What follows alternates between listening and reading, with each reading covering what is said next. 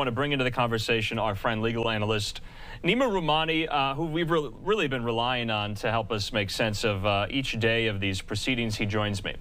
Nima, thanks for being with us yet again here. You and I were discussing quite a lengthy timetable when it comes to jury selection this very time yesterday. Does it surprise you that at our conversation now, 7 jurors have already been selected and seated? They have, what, about 5 more permanent jurors to go, 6 for alternates. This is moving along quite rapidly. Would you agree? Oh, I agree. What a difference a day makes. Yesterday, I was sitting here critical of Judge Merchant and how slow the process was going, and we didn't make any progress yesterday. And today, we did the work of multiple days in one day. So I give credit to the judge, moving things along quickly, not entertaining frivolous motions, getting rid of jurors that clearly don't want to be there, and impaneling 7 jurors already. So really big day in terms of jury selection, no question. Okay, so Nima, I have in my hand the juror questionnaire, and this is 40-plus odd some questions that these potential jurors are being asked, and I want to read some of them because I think it's, I just think it's interesting, you know, what, you know, the judge and the prosecution and the defense have decided on. This one specifically: which of the following print publications, cable and or network programs, or online media like websites, blogs, or social media platforms do you visit, read, or watch? And then there's a list of so many outlets, you know, in the media that, you know, some of these potential jurors will check off that they either read, listen to, or watch. Is that standard, or is that something that is, you know, a deviation from the, you know, standard juror questions, would you say? This is not standard at all. And the judge wouldn't allow the parties to ask, are you Republican, Democrat, Independent, you know, what's your voting record? But really, I think the parties said, well, maybe this is a way where we can glean some information about these potential jurors. And they were all over the place. We had Fox, hopefully they're watching LiveNOW Fox, but we had everything from the major cable news networks to blogs to podcasts to print media. Some of the jurors were all over the place. So I don't know how much information the parties really gained from asking this question, but they clearly thought it was helpful because they wanted it and the parties agreed to it. But a lot of the jurors got information from what I would consider traditionally liberal as well as traditionally conservative media outlets. Okay, I want to go over yet another juror question because I think this is important. Yes, it's interesting, but we haven't really reported on these or seen these. One of them, this is question 30. Have you ever considered yourself a supporter or belonged to any of the following: the QAnon movement, Proud Boys, Oath Keepers, 3 Percenters, the Boogaloo Boys, or Antifa? What a question there. I think, you know, I don't have to do much here to explain why that's significant, right? No, not at all. I mean, obviously, a question that you don't typically ask because a lot of those organizations, I don't care if you're Antifa or you're the Proud Boys. You're talking about organizations that have been alleged to have participated in criminal activity, at least their members have. So I would be very hesitant if I were a member of one of those organizations, and I would raise my hand because you might be implicating yourself. Okay, I'm just working through some of these questions. There's 41 of them. This is question 35. Have you read or listened to audio of any of the following books or podcasts by Michael Cohen or Mark Pomerantz? If so, please let us know if what you've heard or read affects your ability to be a fair and impartial juror in this case. He goes on to say, Disloyal, a memoir, you can check that box, or Revenge, the book, or Mea Culpa, the podcast, or The People versus Donald Trump, the book there. These are by either Michael Cohen or Mark Pomerantz, who I would imagine might be called in to testify in this very trial. Oh, no question. Michael Cohen is the key witness for the prosecution. He's someone who is going to testify to this alleged hush money scheme. Now, of course, the defense is going to argue that he's an admitted liar, a convicted felon, but his statements are going to be critical, whether they're on the witness stands or in any of his written works, memoirs, books, otherwise. So if jurors have knowledge of those out-of-court statements, that's something that the parties might want to consider in getting that juror removed. All right, so like we said, it seems like the timeline of this is moving along quite rapidly. Judge Merchant said he hopes to have opening arguments start on Monday. I mean, that's a very ambitious time frame? Would you agree? Is that ambitious, do you think? It is ambitious, but if we have 2 more days like today on Thursday and Friday, we're going to get there, Andrew. So if things keep moving quickly, we might have a jury and panel by the end of the week, if not early next week.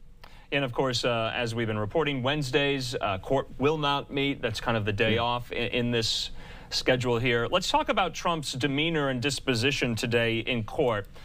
Erica Orden, who's with New York Politica, who covers all of the courts news there in New York so extensively, with this observation, Judge Merchan just admonished Trump, telling Blanche, that's Todd Blanche, Trump's lead attorney, your client was audibly uttering something. I won't tolerate that. I will not have any jurors intimidated in this courtroom. I want to make that crystal clear.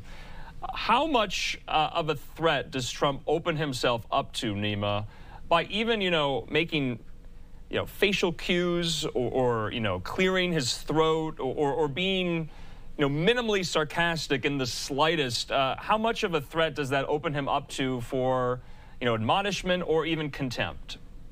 Well, Andrew, we talked about this a little yesterday.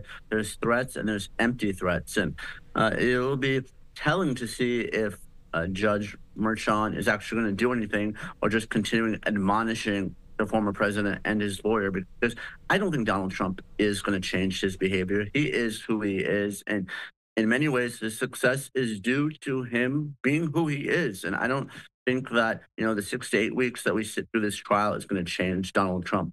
One important point I wanted to raise, though, is Trump's defense has done an outstanding job scouring the social media of the potential jurors. They had several jurors today who were removed for cause, which means that they didn't have to use one of their peremptories, and both sides have already used 6 out of 10. Trump's social media stalking, or at least his team stalking, has proven to be very fruitful in this trial. Yeah, to that point, I want to highlight how a juror was dismissed today because of their social media posts. And it wasn't even a post having to do with, something outright, say, pro or for or against Donald Trump. Merely one of these prospective jurors on the day of the election liked a video, I believe, on their Facebook page of kind of people cheering that Trump had lost the election. So it's getting into that minutia of social media posts, likes, retweets, shares, and what have you. And so they've really done the yeoman's work there, trying to weed out and trying to get an impartial jury. Would you agree? Oh, I agree completely. And people might say something in that courtroom, say they can be fair and impartial, but if their social media posts and comments and likes tell a different story, that's someone that the judge may remove for cause, saving that peremptory. So really outstanding work by the lawyers and the interns or the social media consultants, whomever they've hired on the defense to ferret out those types of jurors. Nima, about the jury, once it's selected, seated, even some of the alternates, will we know them? Will we know kind of their profiles, their backgrounds? Will they be seen during the trial at all? What is their role going to be, other than, obviously deciding Donald Trump's fate? Will we know anything about them? We will not. The judge has said that the media pool, they can't identify them by name or give specific characteristics that may allow them to be named or doxxed. And my second biggest takeaway today, Andrew, is this. 2 of those 7 jurors, they're lawyers. Juror number 2 is a corporate lawyer, and juror number 7, I believe, is a civil litigator. Now, the conventional wisdom, if you are trying a case, is do not have lawyers on your panel. And this is why. Those lawyers will sway the entire jury pool.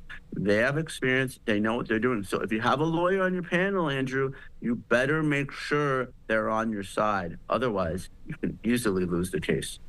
Okay, I just want to bring up some of the jury questions again, because I think that's so interesting. Jury question number 17 is this. Have you, a relative or close friend, ever had any education, training, or work experience in the legal field, including but not limited to practicing criminal or civil law? So clearly that question's not disqualifying, right?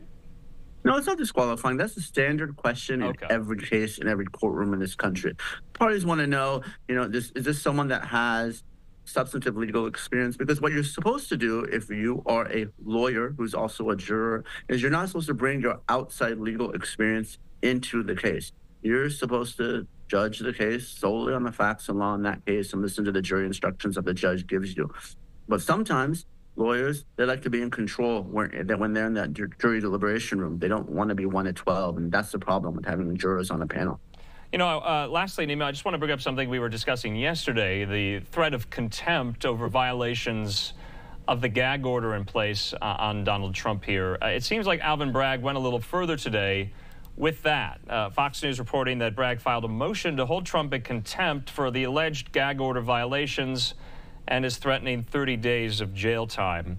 How significant would that be? And do you foresee such a likelihood that Trump will be held in contempt? Obviously, he was admonished several times today in court, you know, for some of these sarcastic facial expressions. You know, obviously, we've seen Donald Trump for what, almost 10 years as a politician. He doesn't have much of a poker face, so to speak here. So how is that different from this? It's not different. And we talked about this a little bit yesterday. You know, Donald Trump is being given a lot more leeway than any other litigant in any trial in American history. And the reason is this. No judge wants to take that unprecedented step of actually jailing a former president. I mean, a country would erupt in political upheaval. So if you're the judge, you're going to bark, but you're not going to bite. And you're going to do everything you can to keep the trial moving towards a verdict, one way or the other, and try to keep Donald Trump in control to the best of your ability. But I don't think jailing him is actually going to happen. So then does Alvin Bragg understand or acknowledge or realize that, you know, when he's asking for something like this, that it is symbolic? It seems like the gag order, and we've been talking about this, is symbolic to all parties around here. You know, yes, Trump can maybe be fined $3,000 or $5,000 each time he violates it. You know, but Alvin Bragg's asking for jail time. Does he actually think he's going to get jail time for a violation of a gag order?